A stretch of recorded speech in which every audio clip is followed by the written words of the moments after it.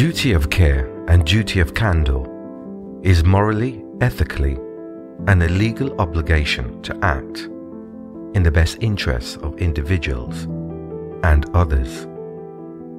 This is based upon common sense, such as compassion, caring, respect, dignity, and advocating of people's rights.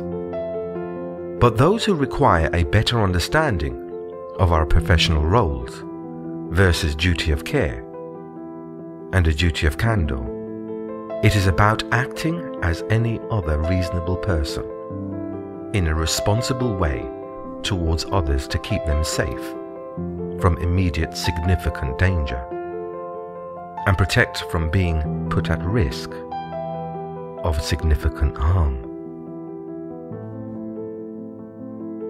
The difference between duty of care and duty of candour is that the duty of care is the obligation to act in the best interests of the individual, and duty of candour is a statutory legal duty to be open and honest with service users or their families when something goes wrong that appears to have caused or could lead to significant harm in the future.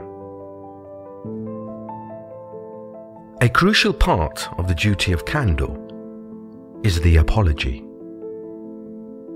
Apologizing is not an admission of liability.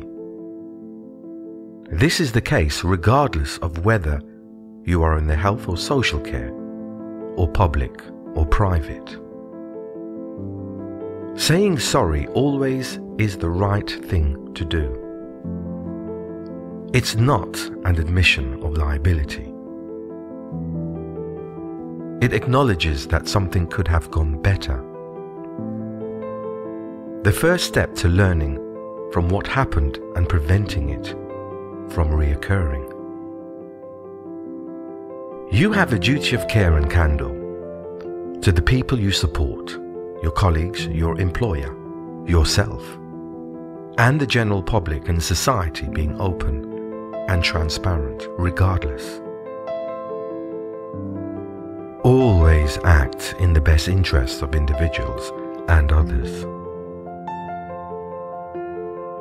Treat service users with dignity, respect, quality of experience, fulfillment, and work towards the values of social care.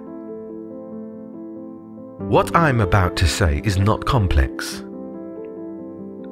These are common mistakes which have no place in social care and contravenes your duty of care and duty of candour.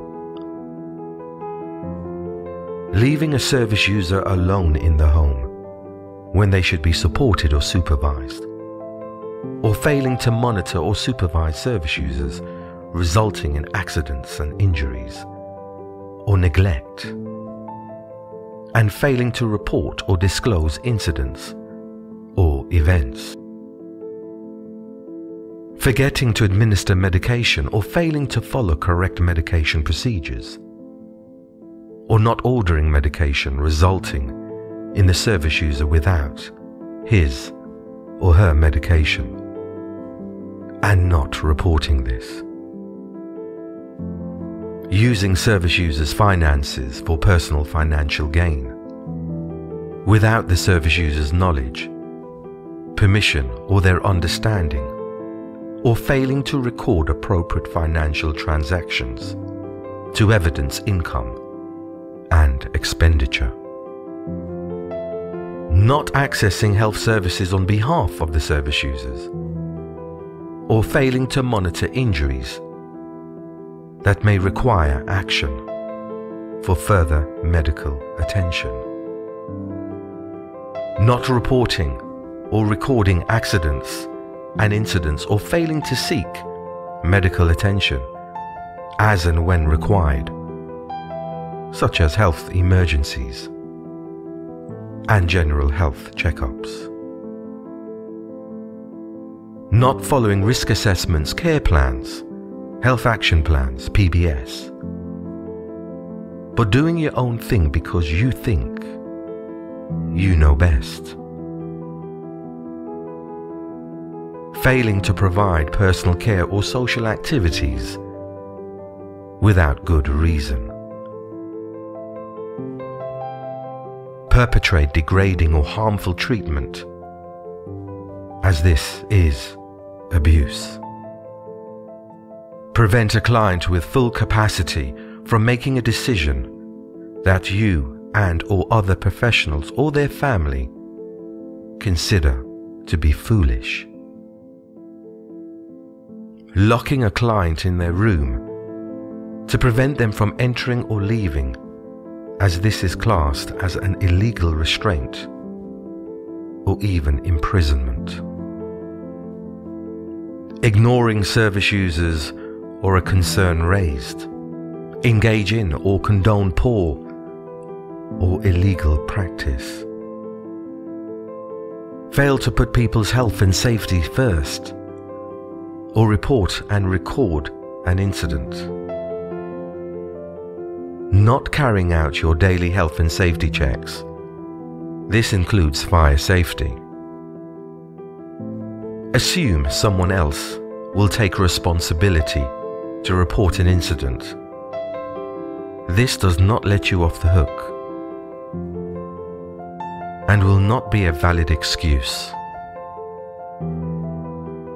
or cover up the occurrence of an incident or destroy records or evidence. Engage in an activity which is not permitted within policies. I promise you, if you are engaging in any of the above activities, trust me, you are failing in your duty of care and duty of candour. You do not belong in the social care industry because you are placing vulnerable children and adults at risk. Now let's take a positive approach of duty of care and a duty of candour.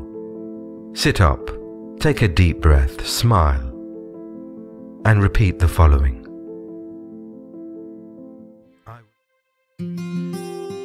To continue watching this training video, sign up now at www.senllc.co.uk. Learners will benefit from a range of specialist courses.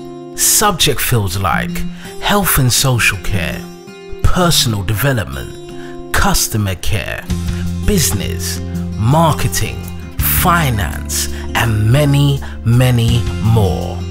Our SEN courses have been developed through years of research via psychology and professional inputs, targeting cognitive learning, and an active 5 senses hit in learning new skills and information retention, incorporating the 5 senses of learning: touch, sight, hearing, smell, and taste. Users will be invited to complete a question and answers exercise and will attend a competence-based interview by an independent assessor before certification.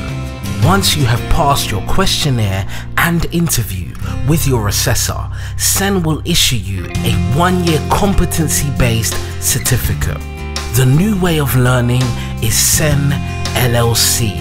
Sign up now at www.senllc.co.uk.